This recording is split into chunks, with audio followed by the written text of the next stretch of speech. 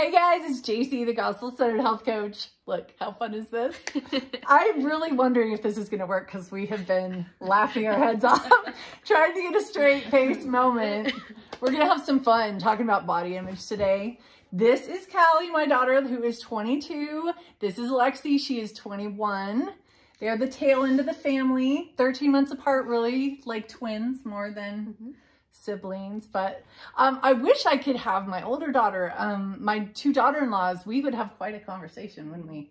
But they're living with me right now, so I made them do that. No, I honestly just wanted a perspective on body image to talk about what it really looks like, the real struggles, that it is a thing. It's a thing for all of us, no matter what stage of life we're in. Beautiful early 20s. You think, how hard is it, right? But it is. It's a thing. Pretty hard. And the other reason I wanted to have them come chat with me on this video is because they grew up listening to their mama talk a lot about this, right? I wrote a book on body image and it was published in 2014. So you were like mid-teens. Yeah. So we've had a lot of conversations on this. So the funny thing is, you would think it'd be a breeze for you guys. Like, we've been talking, we've been very deliberate about body image and about how to not get swept away by a negative body image, but has that made it easy?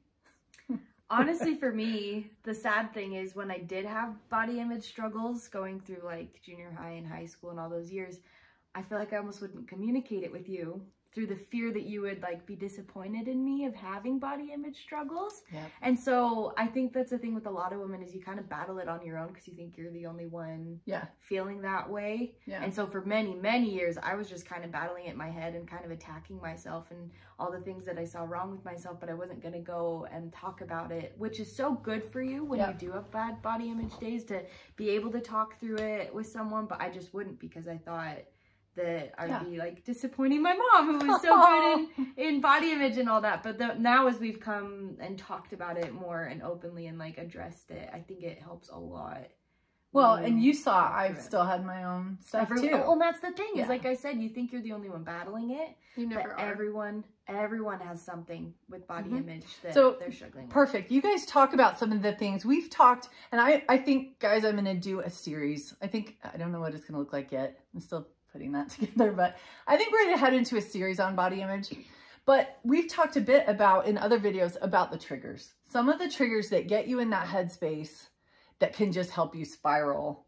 What are some of the triggers that you guys have battled? Cal, you want to what are some of the personal ones? Number one is social media. We've talked about this a lot, just with us three, but even yesterday we went to the water park and we were looking at all of the different bodies that are there and I think we just stood there thinking, what did we say? Like, you go on social media and you're on that all day, and so you see all the perfect bodies in the Photoshop and all that, and you're in that all day, and then you go into real life and you're like, oh, and you start thinking differently about normal bodies. It's normal bodies. Look different from each other. And so I think that is one of the huge triggers for everybody. And so I think for me, I've learned that I'll follow certain people that you notice the thoughts come. And so I make a very conscious decision to unfollow people that make me think that way, or like, I don't know. And it may not even be that they're trying to say something. Sometimes it's just the way they're presenting things that get you going. And not even that. Sometimes it's just my own thoughts, how I'm reacting to certain people and certain things. And so I just, sometimes for my mental state, I need to unfollow that or get off my phone or so social media is definitely a step away. Biggest one. Lex, any ideas? Another trigger that I think has been for both of us is someone's going to the gym.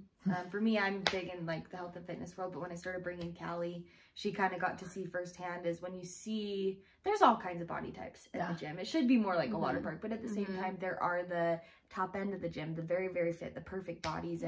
And suddenly you get around them and not only do you compare your body, but you feel kind of out of place. So it's like, well, if they're here looking like that, they're probably judging me looking like this here. And it's just, it can get in your head. But the thing is, you kind of have to come to the realization that nobody cares. No one's really looking. No one's really judging. It's all in your head. And, well, and if they are looking and judging, who cares? Does it matter? Yeah, that's exactly. But the thing is, you let it get in your head, and once it gets in your head, that's when the spiraling starts, and then you feel like everyone's looking at you, and then you feel like whatever you wore was a bad outfit choice. You're like, it starts to spiral like that. Well, and all it takes is one look or a comment from somebody that was just being dumb that gets in your head, and it can totally trigger all that stuff.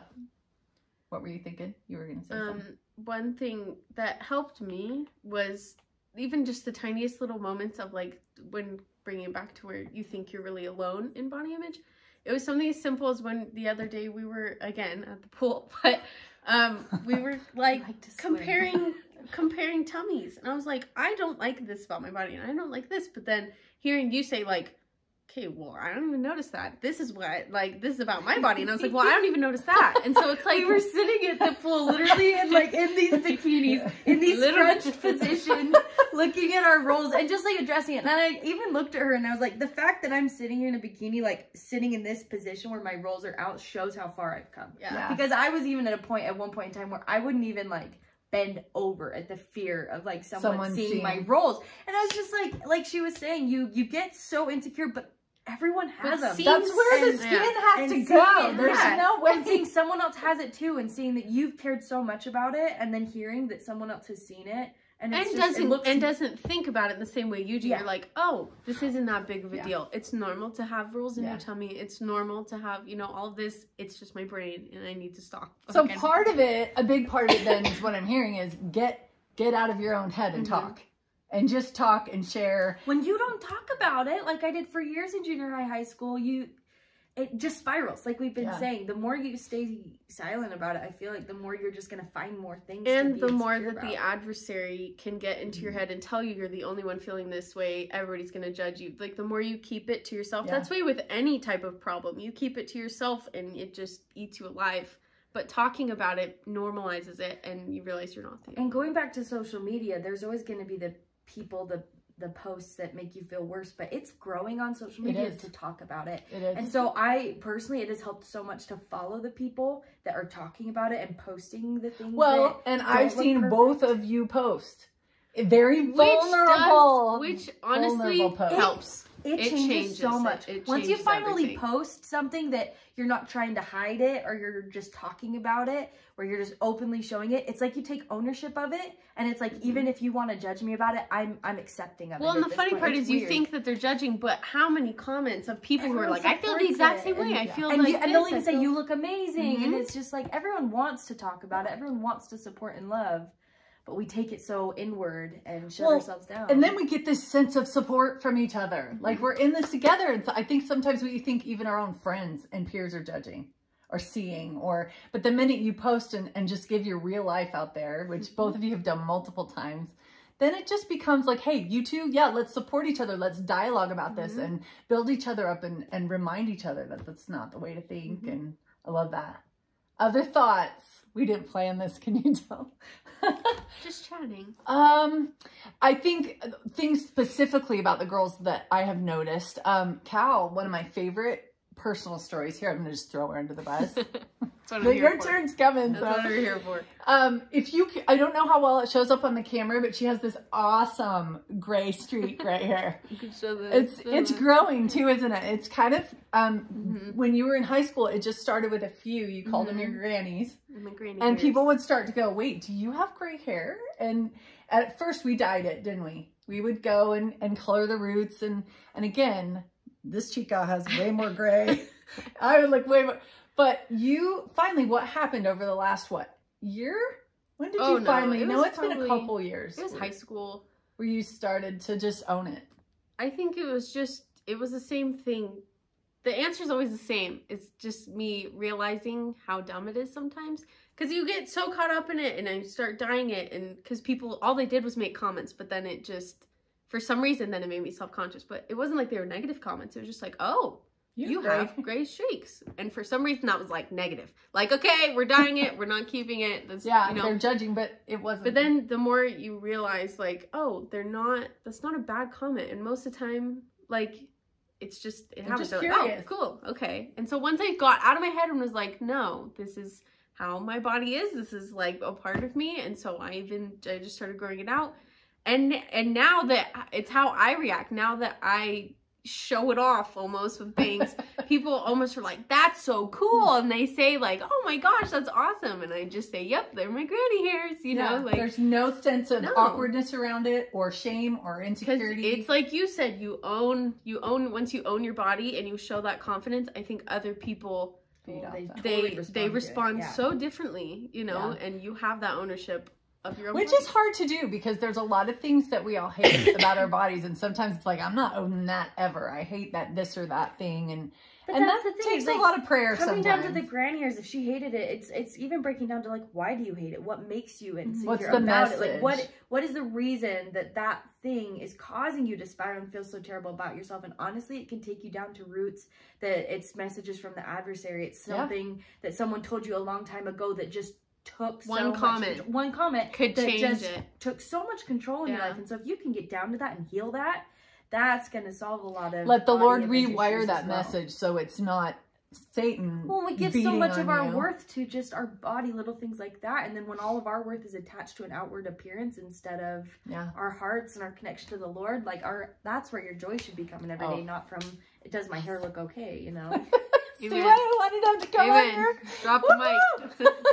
Okay, last thing, and then we won't go too long. But Lex, I think I wanted you to talk a little bit about, she is a personal trainer and is studying nutrition. She's a coach at an F45 gym, and so several times a week, she's the one with the head mic on in front of the class, coaching people on fitness. And that's been a bit, you'd think she'd be the one that's the most confident because she's in shape, and it's been a struggle. Well, not only from that, but I also came from being a college athlete where it was the same thing, where you're supposed to have a very specific body. As a college athlete, they're always so lean and shredded six-pack, and then personal trainers, again, so lean, shredded six-pack, and I never fit that. And it's been probably my biggest struggle with body image my whole life is instead of trying to accept where I was, always just hurting myself, restricting myself, killing myself to get look to that, like that, to look like that. And it's caused a lot of problems in my health.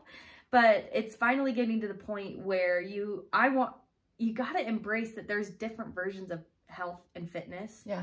And that when I am standing in front of them, that they're embracing the fact that I'm teaching them because I do know a lot about strength. I do know a lot about how to get fit and all these things, and that my body is my healthy. Yeah. That everyone's healthy can look different. Healthy does not equal skinny.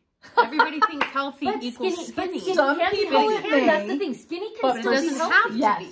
It still can be. Like every body type, whether you're lean and shredded or whether you're curvy and still fit, healthy can look so different. Yeah. And getting out of that mindset. If you were thin enough to have a six-pack, I don't think you'd be healthy. That is not how your body was made. And if you were... But some bodies can do it really easy. That way. Exactly. And so and that's one of the things that we give so much value to is a six-pack. For some reason, if you have a six-pack, you're healthy and fit. We could do a whole video on that. But then I bet, and then you whip out like, okay, but can they run 10 miles while someone that doesn't have a six-pack maybe could? Like, you never know. It doesn't define anything. So the battle continues. So I think we're gonna do a lot more videos on this. Like I said, maybe it'll be 3. I don't know. Maybe it'll be 10. We'll just see. But and I may have them come back at other times. But I just wanted them on here to just have other voices to say we're, like you just did, we're all in this together. Like this is so epic for women in terms, maybe epic's not the right word. Everyone is affected, right? Every age. I have talked to women all the way up into their 60s and 70s, but all the way down to 12 and 13. When does it start, right? Going through pregnancy, going through aging. Body image is a tough one. And it's a battle that continues, but if we have the right tools, right? And we are aware, it doesn't mean we're ever going to have days where we don't have we're struggling a bit, but we know now how to manage it and how to maybe do better and not let it take us down. Thanks for joining us. Hope it was helpful. See you later.